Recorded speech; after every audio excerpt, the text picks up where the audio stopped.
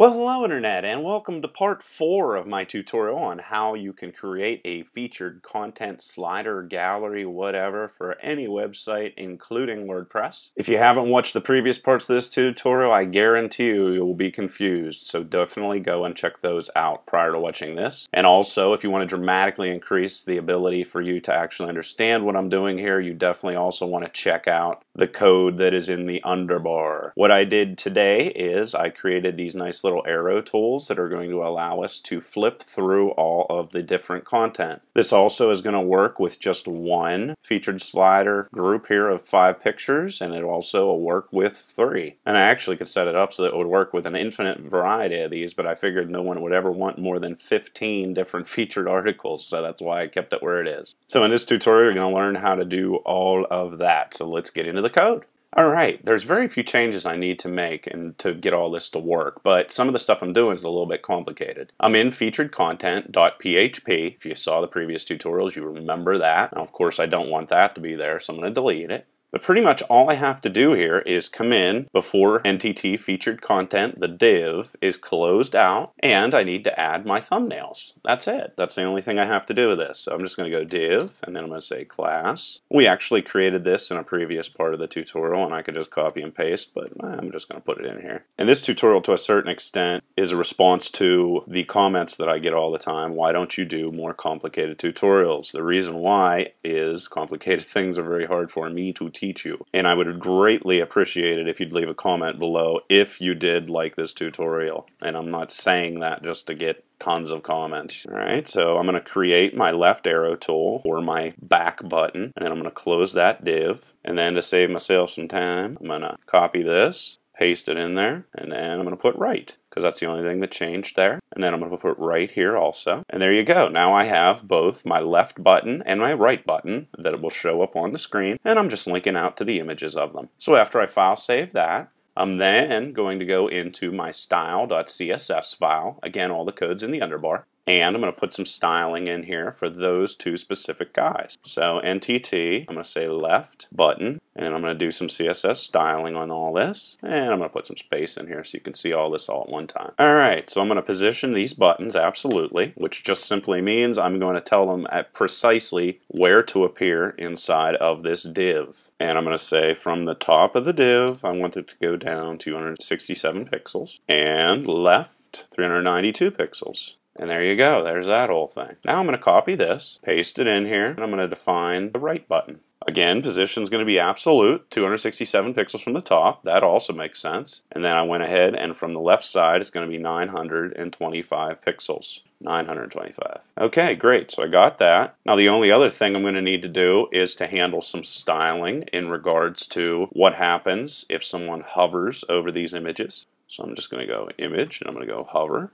And I'm going to change the opacity based off of that. And I'm also going to do a couple other things as this tutorial progresses. So if they hover over it, it's going to have an opacity of 60%. That's what that means right there. And then I'm going to do precisely the same exact thing with the right button. And there you go. File save that, and I'm all done with everything in the style.css file. Now I have to go on to the JavaScript file and fix everything there. Alright, so this guy's going to change pretty dramatically, mainly because a lot of this information right here is all going to be put into a function so that I'm able to automatically not only update the information, let me show you what I mean. See, all of this, every single thing in here is going to have to be updated whenever I click on these arrows. So I need to be able to delete everything that's currently here and then put everything back in again and then reset everything to the defaults. So there's a lot of work that needs to be done to get all that to work. So one thing I decided to do is to take out this div area right here, NTT text underscore div, and all of this information that pertains to the different types of featured content, including the excerpts, which is right here, and the images, meaning the featured pics, which are right here, and then the thumbnail images. So I took all of those guys out,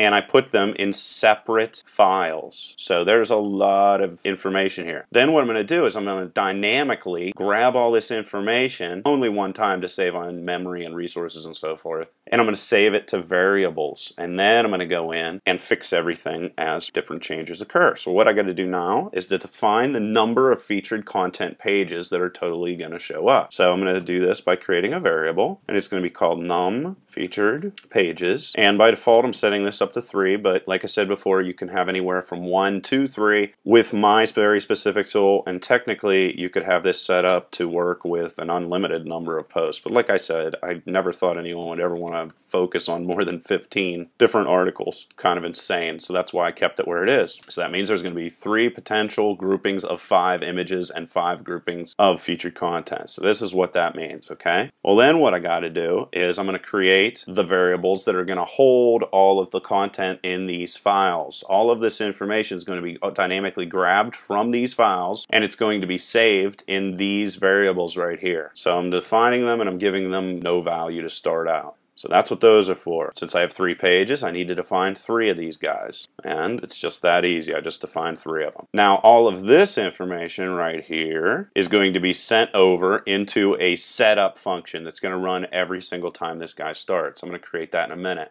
This right here is going to remain because it makes sense for this to stay out of that setup function, because it mainly only has to run one time. And then all of this information is going to be sent to that setup function as well. But there's a couple other things I need to define inside of here. So I'm going to put in a comment just so you can see where the new stuff is. What I'm going to do first is I'm going to define a variable, ntt set interval ID. And what I'm doing here is I'm going to create and store the ID. Each time set interval is called, what we did in the previous tutorial is we were calling rotate images repetitively over and over down here. But what happens is I'm actually going to have to create 2 of these guys, and to get them to work I'm going to have to delete the previous set interval that was set. I hope that makes sense. So what I did previously was I created this set interval function that continually calls the rotate images function. So what I'm doing up here is I'm storing the ID that is associated with set interval, and I'm actually going to come in here and I'm just going to change it right now. So I'm going to copy this guy right here, and then down here I'm going to store that ID in here. Later on I'm going to destroy this function whenever I recreate it. You're going to see how things progress. Then I'm also, and this is another new thing, I'm also going to have to track what featured content page is being shown.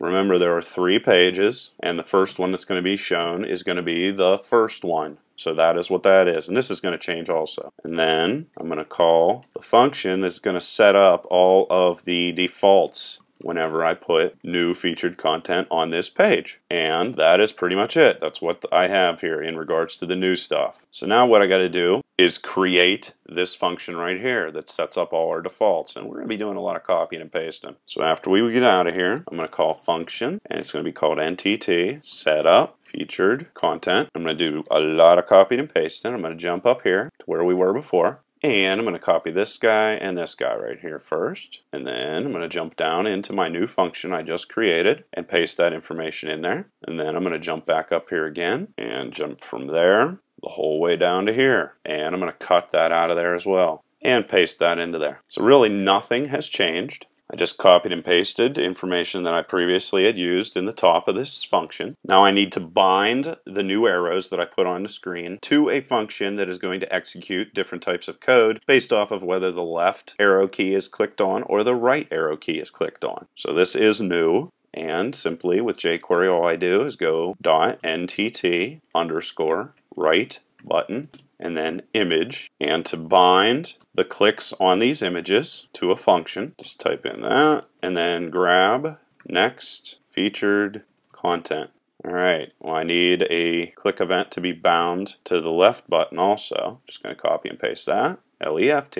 Another thing I'm going to have to do is if there is only one featured content grouping of 5 on the screen, there's no reason for the arrows to show up. So I'm going to go if ntt num featured pages is equal to 1, then I want to make certain that those guys do not show up on the screen. And to save myself some time, I'm just going to copy this, paste that in there, and here I'm going to go CSS, and I'm going to change the opacity to 0. And I'm going to do exactly the same thing to the left button. So that should make sense to you. And then on top of that, what I also wanted to be able to do is unbind the click that I just set up. Because just because the thing has an opacity of 0 doesn't mean that the bind event doesn't still exist. Don't want them accidentally clicking on something they can't even see. So I'm going to take that event off that I created right here. I'm taking it off if there is only one featured content page. And that's all I need to set up in the setup function that you see right here. Basically a lot of copying and pasting. So what do I have to do? I have to grab next featured content, which is right, and good thing I looked at this. I'm also going to have to create this function. So I'm going to have to create the grab next featured content, copy that, and I'm actually going to put it up here. So right like this, and then I'm going to go function, grab next featured content. It is not passed any attributes. And then I'm going to say if featured content being shown, and remember by default this starts off at 1. So if the featured content being shown whenever the next button is clicked on the screen, I'm going to take all the information that was copied from these files over here, in this situation next. I'm going to take all this information and I'm going to copy it to the main featured content div. And you do that using the HTML function and post content underscore HTML to, right like that. If you don't remember where this comes from, it comes from right here, NTT post content that was taken from those files that I set up previously. So that's what I'm accessing, and I'm saying that I want it to be put in the div called NTT featured content, which is the div that surrounds the entire featured content area. And I'm just going to copy this. Then I'm going to change the value of featured content being shown to be equal to 2. And then we get to do a lot of copying and pasting. Here, I'm going to put the else statement on a different line. Keep this from getting horribly confusing. And in this situation, I'm going to say if it's 2, then I'm going to copy this, and then I'm going to provide the proper actions to make sure that the featured content for 3 is set up. And then I'm just going to copy this, else if it's equal to 3. And yes, I could have did this with a switch statement, but I didn't. If it's 3, that means start over from the beginning, and then that's all set up properly. And now that I have new featured content inside of here, I need to call the function that is going to clear my previously set interval function, which is this guy down here. I need to clear this ID so that I don't have multiple of these guys floating around. So I'm just going to say NTT set interval ID, and that's going to eliminate the previously set interval function. I'm then going to call rotator index and set this the first child thumb. And this sounds really complicated, but in essence what I'm doing here is I'm saying whenever it is flipped over that it should be set to the last featured content on each one of these pages. So it's jumping to beaver, jumping to shark. That's all that that's doing, because rotator index allows me to track which featured content is being shown out of those 5. And then I'm going to call NTT. There's not much code left, by the way. NTT setup featured content, which is the guy that I had previously, that I had created right here, NTT setup featured content, see? So I'm calling this and I'm saying fix everything up that I just put on the screen. In essence, that's what I'm doing. And what's really cool is now I'm going to be able to select this and copy it and paste it in, because not many things have changed. So instead of next, this is going to be last. And again, this is the function that's going to be called whenever the left button is clicked on. So if 1 is being shown currently, well, I want to go to the previous, and that happens to be 3. If 2 is currently being shown, I want to go to the previous, which is 1. And of course, I need to change this and also change this, which is the information that's being saved inside of there. And if 3 is currently being shown, well, if I want to go to the previous, that would be 2. So I have to change those to 2. And nothing else needs to be changed for this entire thing. That is it. I technically could have created one function that does all this, but hey, I'm not perfect. And then the last thing I have to create is the function that's actually going to go into featured data 1, these different text files in which I have all the information in regards to the different types of featured content. It's going to grab it and it's going to save it to a variable to be used later on. And the name of this function is get featured content NTT. It's going to be passed an attribute that is going to tell it how many of these pages actually exist, meaning these pages that have all this data on it. And then I'm going to say if, and I'm going to copy this just so I don't have to type it in over and over again. This guy right here, meaning that there are 2 pages set up to pull information from. If that is true, dynamically, I'm going to go and grab this information. And to a certain extent, I'm doing this just to show you how to grab information dynamically using JQuery. Text function, then I'm going to define a function where the data that is gathered from this file is going to be saved. And I'm going to skip to the next line to keep this understandable. And then I'm going to save to a variable, which again, let's just jump up here and grab this. This is where it's going to be saved, just so you know. Scroll back down. Paste is equal to data. And then fun, I get to copy and paste some more right after I close off this function that I defined right inside of here. Copy and paste. And then if there's, remember, 2 of them, well, that means that data 2 exists. And I'm going to save it inside of this guy right here. Then I'm going to go else if there are 3 of these featured content pages. Now I just got to put these get statements in here more than once. So I'm going to copy, and I could have really saved time with a switch statement this time, but either way. And then I'm going to copy this because I need to get the 3rd one. And to get the 3rd one, I just type that in there, and that in there, and then close that off. And we're almost done. Else, I'm going to just assume that there's always going to be at least one grouping of featured content to grab. I'm actually going to build it in just to make sure that it does stay that way. And I'm going to set this to 1 and set this to 1. And I'm going to have to take this guy right here and close off all these functions, of course. And then I'm closing off the else statement, and I already have it set up so that the function is already closed. So that is what we need to do to be able to create this beautiful little guy right here. If you have any questions or comments, leave them in the comment section below, but please be nice. Otherwise, till next time.